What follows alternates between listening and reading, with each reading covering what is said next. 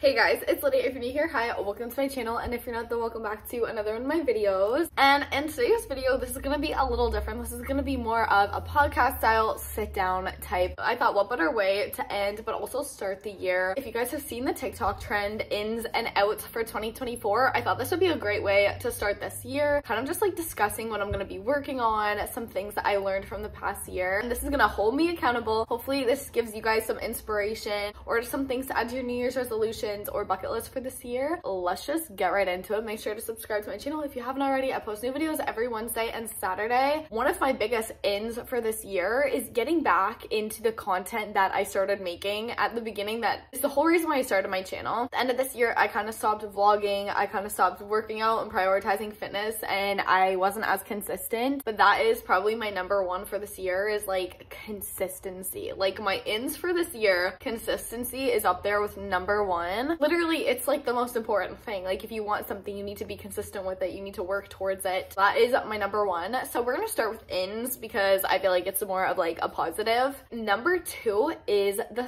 75 hard challenge. Now, I know workout challenges and stuff can become really toxic depending on the mindset associated with them. I find when I'm super strict with myself, it doesn't motivate me, but you also need to be hard enough on yourself that like you're gonna actually stay and not slack off and not let yourself like give up on it almost. I'm starting the 75 hard challenge. Now I am gonna adapt it a little bit to what I actually need, and this is like the biggest thing I would recommend. If you guys are starting a challenge, adapt it to your lifestyle and make it something that you can actually stick to. If you need to change it a little here and there just to fit in, like it's better than not doing it at all or just like completely failing, giving up and just saying screw it, I'm not doing it. For my 75 hard, the rules are read 10 pages every single day, 2 workouts, 45 minutes, 1 outdoor, 1 indoor, take a progress pic every day, no cheat meals. If you stop doing it one day, you need to completely restart. I'm gonna do the 2 workouts a day. However, it snows here in Canada, so I'm gonna count an inside workout as a workout as well. And a work shift will also count as a workout for me. And I'm gonna completely cut out drinking as one of my rules. So that is like a big in this year, is no drinking. Like I'm just done with that. That is my rules for 75 hard, and I'm including that in this video to hold myself accountable. So I will check in with you guys March 17th to see how I'm doing, and I'll do a whole updated video on that as well. I actually started today. So another in, just workouts in general. I really want to get back into my routine. I want to get strong. I want to go for outside walks and start waking up earlier. With the holidays and stuff, I feel like everyone's routine's been really thrown off and everyone's like super tired, but waking up early always makes me feel good. It makes me feel so productive, so I want that to be an in. Prioritizing self-care, journaling, so like getting my nails done, hair done, that always makes me feel better. During the summer, I was really good for reading every single night, and I want to get back into reading every night and stop scrolling. Another in is girls' nights in instead of girls' nights out. Now we're gonna switch and we're gonna talk about the outs, because the outs are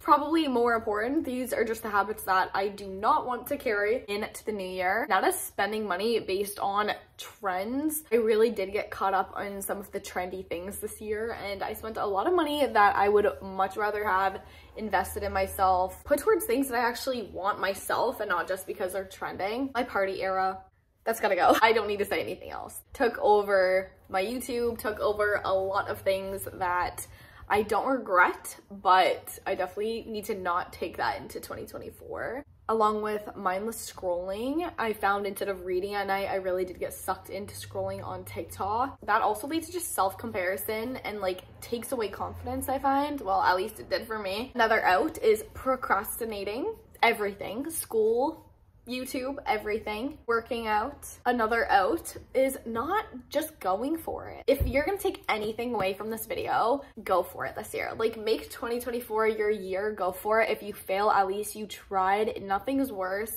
than not going for it and never knowing if you would have succeeded or not. My biggest one is burnout. I pushed myself to burn out so hard, and I want to not feel guilty about allowing myself rest this year. I don't know what the issue is where guilt and rest is like so associated together, at least for me, but I want to not push myself to the burnout stage and actually like allow myself to rest without feeling guilty or like I'm not being productive. But there is that line between lazy and actually needing rest. Then I wrote down like a couple things that I really learned this year, and that were some of my biggest takeaways. First of all, something I realized that you just need to have a goal that you're working towards, or I find that's where you like lack motivation, or at least for me. And I found like anytime I didn't have a certain goal I was striving for or like a plan on what I wanted, I'd sleep in later, I would just go out and party because I was like, okay, like I have nothing I need to do. But like having something you know that you're working towards, so good for motivation, and it gives such a sense of achievement. I don't know, it just like makes me overall so much happier. Make your New Year's resolutions, and anytime you're feeling like lost, uncertain, just look at what you're working towards, and it'll just give you so much clarity on like what you need to be doing. There's always something you can be doing to help you get closer to your goal. I also realized that like good friends are better than having a lot of friends. I really focused on connections and friendships this year.